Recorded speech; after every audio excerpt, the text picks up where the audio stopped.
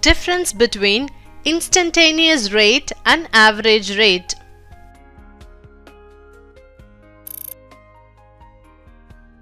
Instantaneous rate.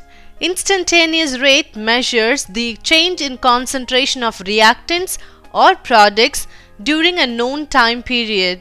Average rate. Average rate measures the change in concentration of reactants or products during the whole time taken for the completion of the chemical reaction.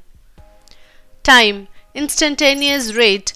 Instantaneous rate is measured for a particular moment or for a very short time period. Time. Average rate.